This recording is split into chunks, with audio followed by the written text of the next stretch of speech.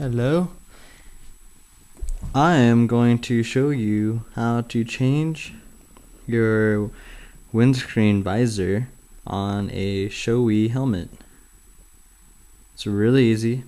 It's in the instructions, but just in case you don't have it or you don't know or you don't want to look in it, it's really easy. So, first step, we're going to lift it all the way up, like so. On the side here, bring it up closer. It's got these little clippy things. There's one on each side. What you do is just pull it down, pop it, go on the other side here, pop it, and that's it.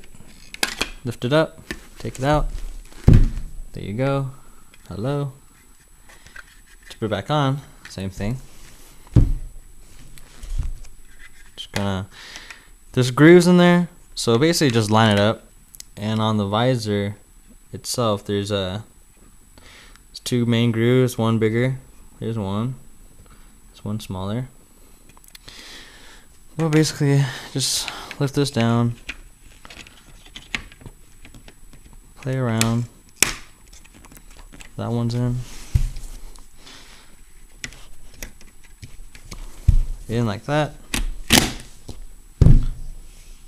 There you go.